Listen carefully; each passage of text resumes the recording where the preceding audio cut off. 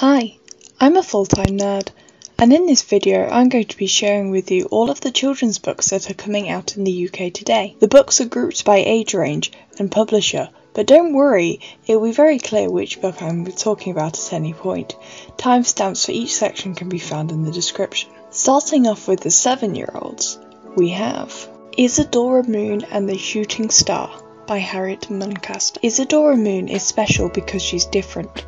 Her mum is a fairy and her dad is a vampire, and she's a bit of both. Isadora is observing the night sky for a school project. Her class is learning everything about space, and she decides to look at the stars for inspiration. But wait, what is that?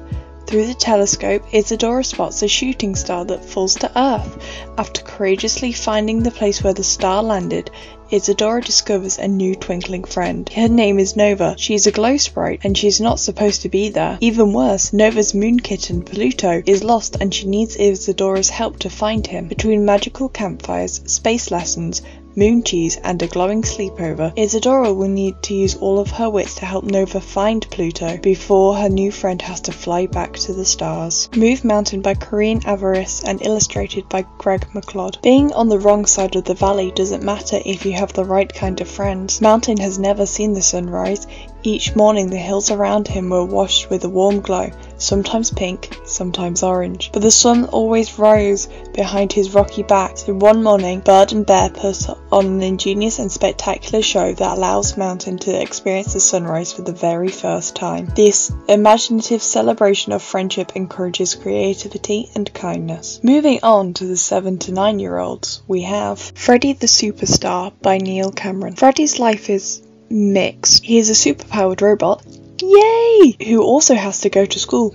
Boo. But when Freddy and his pals get involved in the school science fair, his robot abilities mean he's suddenly the centre of attention, which Freddy 100% loves. Will Freddy let his brush with fame go to his head? Of course he will, but that might not go down so well with his friends. Indiana Bones and the Lost Library by Harry Heap and illustrated by Rebecca Bagley. Indiana Bones is back for a second dogtastic detective escapade. Once again, he and his bested friend Asha have to gather their wits, courage and plenty of snacks to sniff out clues to solve a twisty mystery. On the hunt for the Avengers' lost treasure, the intrepid travellers set off on another trek, this time to the Temple of Diana at Ephesus. But nothing is simple for our heroes, and the slippery serpent and stinky Ringo are still hot on their tails, determined to thwart their every move. Agent Asha, Operation Cyberchop by Sophie Dean and illustrated by Priyanka Suchadev. Agent Asha is back in the second installment of the action-packed spy adventure series. Top secret children's spy agency's newest recruit, Asha Joshi, is back with a brand new mission. Asha is suspicious when evil teenage trillionaire Shelley Belly proposes to cut down all the trees in Asha's favourite park to make room for cyber oaks, the new tech trees. Asha's a top coder and super spy, so she should be able to face robot security parrots, navigate a suspicious internship and travel to Shelley's super confidential base in Scotland to crack the case. Will Asha and her robo-hamster sidekick Tumble be able to protect the park and save the day? Rex, Dinosaur In Disguise by Ellis Dolan. Rex is king of the dinosaurs. Carnivores want to be him, herbivores want to be eaten by him. That's until a pesky ice age comes along and he winds up. When he wakes up 65 million years later, human beings rule the roost, and if they get their hands on Rex, he'll wind up in a zoo. Or worse, a museum. Lucky for him, Rex isn't the only undercover creature in town. He's whisked out of danger by the one and only Bigfoot, who has been surviving among the humans undetected for years. Bigfoot and his friends show Rex how to get by in the human world, and soon there is only one thing left for him to do: get a job. Now that's easier said than done. And with a meddling 9-year-old neighbour to deal with and the constant risk of discovery, life couldn't be harder for a dinosaur in disguise. Moving on now, we have books for our 9 to 12-year-olds. The Blackthorn Branch by Ellen Caldecott. Cass's older brother Byron has fallen in with the wrong crowd. It's soon clear these boys are wild, reckless, and not human at all. They are tied with Teg, fair folk, who tempt humans down into the dark places of the world. And Byron is tempted. When he goes missing, Cassie and her cousin Sean followed his trail to an old abandoned railway tunnel, which goes down and down into Anwen, the underworld. Here they find that the Talwith Teg are restless and angry. Their leader, Gwyneth, wants to protect Anwyn from the damage humans are doing to the world. Byron is part of her plan, but Cassie won't let her big brother be part of anyone's plan. Can she rescue her brother before it's too late? While the Storm Rages by Phil Earle. September 1939. Britain is on the brink of war. As Noah Price's dad marches off to fight, he asks his son to honour one vital promise, that he will keep their dog, Gwyn, safe. No matter what, Noah agrees, but his best intentions are crushed when the government advises people to have their pets put to sleep as part of the war preparations. Children are heartbroken. Queues outside vet surgeries stretch for miles, but Noah is a resourceful and impetuous child. He won't just do what he is told. Far from it. With his two friends in tow, he makes the pledge to go on the run and to save as many animals as he can, whatever the cost. So begins the most thrilling of adventures involving a Solvalan Ark, a motley crew of animals, and a crashed Spitfire. Can Noah possibly save the animals and lead them all to the promised land? The Clockwork Queen by Peter Bunzel and illustrated by Laya Vizrin. When her Grandmaster father is imprisoned in the dungeons of St. Petersburg, Sophie plans to help him escape through an incredible chess-playing automaton called the Clockwork Queen. But will she be able to outwit the Empress herself? A page-turning historical adventure from Cogheart author Peter Bunzel. Stitched up by Steve Cole and illustrated by Auriel Vidal. Tricked into working in an illegal garment factory in Hanoi, Anne's life has become a daily hell. She is desperate to escape, but it's a path fraught with danger. The horrific real-life cost of fast fashion is exposed in this gripping tale of survival from best-selling author Steve Cole.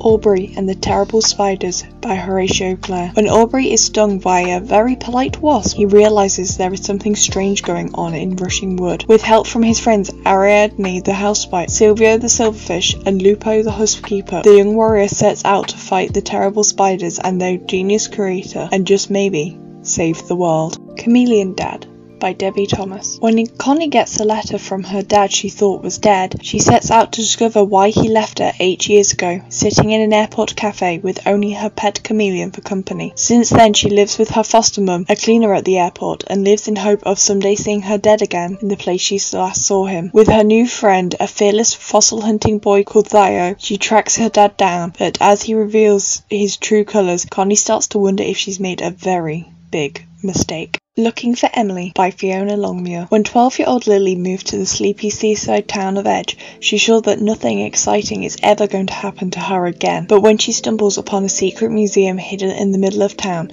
she realises that there might be more to her new home than meets the eye. The Museum of Emily is filled with the belongings of one seemingly ordinary girl, a girl who, many years ago, disappeared from the town without a trace. With the help of her new friends, Sam and Jay, Lily is determined to solve the mystery and find out who Emily was, why she disappeared, and who has created this strange hidden museum. Finally, we move on to our last section, books for 12 to 16-year-olds. The Battle of Cable Street by Tanya Landman and illustrated by Sarah Mulvaney. Political tensions are heightening on the streets of Stepney, and as Oswald Mosley comes to power, Elsie begins to see friendships torn apart. Award-winning author Tanya Landman explores the rise of anti-Semitic fascism in 1930s London in this gripping new story. This Is Not the End by Molly Morris. Ever since the sudden deaths of his parents, 17-year-old Hugh has developed a serious preoccupation with endings, and things can get a little complicated when he meets Olivia Moon, a high school outcast who can't die. But if he wants to learn more about her impossible power, he'll have to drive Olivia to New York to help retrieve a stolen crate of her most treasured possessions. As his feelings for Olivia grow, Hugh embarks on a road trip he'll never forget. But can she help him to accept that unsatisfying, messy endings are just a part of life? Follow two teens trying to figure out their own stories. Oxygen Mask, a graphic novel by Jason Reynolds and illustrated by Jason Griffin. And so for anyone who didn't really know what it means to not be able to breathe, really breathe, for generations, now you know. And those who already do, you'll be nodding, yep, this is exactly how it is. Intimately set within the walls of a family home, this book is an incredible artifact of the historic year we have all lived through. With travels from the depth of despair, but not without hope, the mundane details contained within four walls becomes our sanctuary. This is a gift in a commemoration of a time and place, of a worldwide pandemic, of loss, of the murder of George Floyd. It is a reminder of how, in uncertain times, we can cling to the simple things for respite, for hope. A reminder of how comforting books and artworks are in times of extreme stress.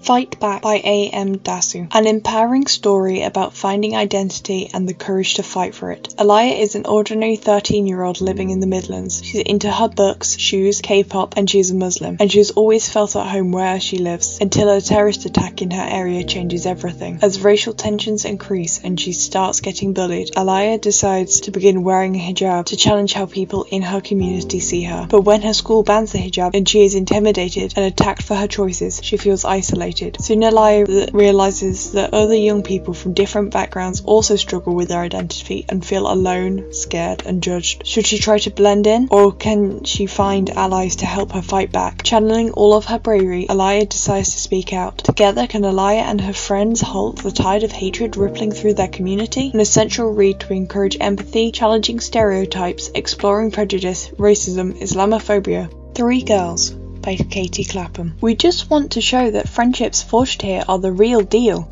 Genuine. Built to last. That sort of thing. For the brochure. Do you mind? The school may be making them pose together for photos, but Minnie, Luna and Alice are not friends, and they have other things to worry about. Minnie, the athlete. Her whole life has been sport, but what if it's not all she wants her life to be? How do you even start to change your future all by yourself? Lena, the princess. She has always resented being in Minnie's shadow, so when a freak accident changes all of her arch-rival's plans, Lena could become a queen bee at last. But is ruling the school all she dreamed it would be? And then there's Alice, the really tall one. Alice has friends already. She's even got her eye on a potential crush, but she's also got a secret, and that secret is about to bound into all 3 girls' lives and change them forever.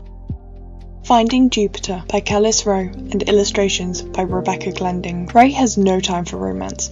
She's queen of the roller rink. She writes found poetry and she's got her eyes set on her own independent future. Besides, she's seen what loving someone too much and losing them can do to a person. Orion, on the other hand, would like to be smooth with the girls. Just once. He looks like the jock his father wants him to be, but really he's a hopeless romantic.